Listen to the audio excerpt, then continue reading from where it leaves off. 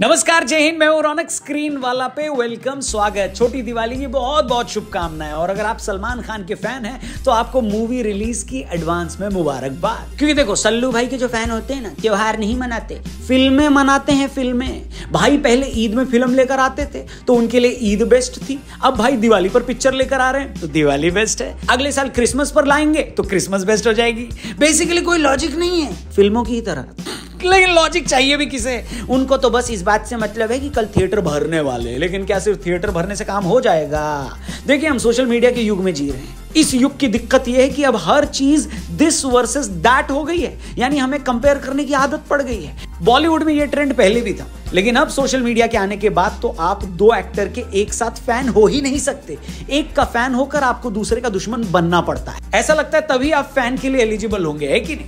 पठान के केस में भी ऐसा ही हुआ। जब शाहरुख खान ने बेहतरीन कमबैक करते हुए इंडस्ट्री को अब तक की सबसे बड़ी पिक्चर दी तो सामने सलमान भाई के फैंस ने इसका क्रेडिट सलमान खान के कैमियो को दे दिया। शाहरुख के फैंस भी कहां पीछे रहने वाले थे। जवान के हिट होने के बाद उन्होंने कहा कि इसमें तो टाइगर क्या बिल्ली भी नहीं दिखाई दी, लेकिन फिल्म ने पठान को भी पीछे छोड़ दिया। अब शाहरुख खान के फैंस इस आड़ में बैठे हैं कि टाइगर रिलीज हो और उसके हिट होने के बाद सलमान भाई के फैंस को निशाने पर लें और ये बोलें कि फिल्म इसलिए हिट हुई क्योंकि इसमें पठान का कैमियो था। लेकिन ये फैन वॉर तो भैया फिल्म रिलीज होने से पहले ही छिड़ चुकी है। असल में हुआ ये कि कल रात तक देश के 3 बड़े सिनेमा नेशनल चेन जो एडवांस टिकट की बुकिंग का आंकड़ा निकालते हैं, उनके हिसाब से टाइगर 3 की 191,000 एडवांस टिकट बुक हो गई है।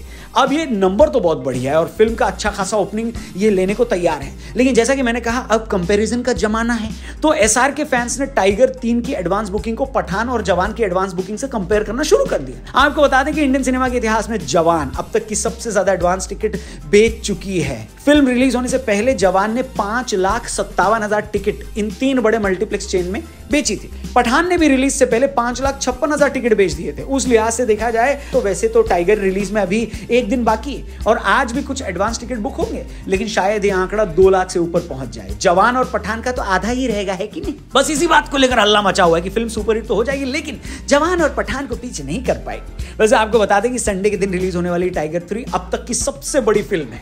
इससे पहले कोई भी बड़ी फिल्म संडे के दिन रिलीज नहीं होती है, लेकिन यशराज ने इस फिल्म को संडे के दिन रिलीज करने का फैसला किया है। कल दिवाली भी है, शाम के वक्त में लोग पूजा और पार्टी में बिजी रहेंगे, इसलिए शाम के शो खाली दिखाई दे रहे हैं। कई ट्रेड एनालिस्ट इसको खराब स्ट्रैटेजी मान रहे हैं, लेकिन सलमान भाई की भी दिक्कत है। अगर फ्राइडे को रिलीज करते तो धनतेरस और छोटी दिवाली में शॉपिंग की वजह से फिल्म की कलेक्शन अफेक्ट होती, और अगर अगले फ्राइडे करते तो पूरा दिवाली का त्योहार निकल जाता। इसलिए अगर आप सलमान खान के फैन हैं तो कल के कलेक्शन से ज्यादा उम्मीद मत लगाइए। परसों से फिल्म का कलेक्शन आपको बेहतर होता दिखेगा, लेकिन जैसा कि नियम बन रहा है कि ओपनिंग डे का कलेक्शन लोग शो ऑफ करते हैं, उस मामले में सलमान खान शाहरुख से पीछे हो जाएंगे, ऐसा दिख रहा है। और अगले 2 दिन ट्विटर पर आप विभिन्न प्रकार के ट्रेंड्स देखेंगे। देखिए, कंपैरिजन में तो नहीं जाना चाहिए और किसी भी फिल्म की सक्सेस, सफलता उसकी कमाई से तो बिल्कुल मत आंकिए, ऐसा पर्सनली मेरा मानना है। आपका जो भी मानना है कमेंट बॉक्स में लिख देना। क्या लगता है, टाइगर 3 वर्सेस जवान एंड पठान में कौन बाजी मारेगा? शाहरुख के फैंस ज्यादा हैं हमारे कमेंट बॉक्स में या सलमान के?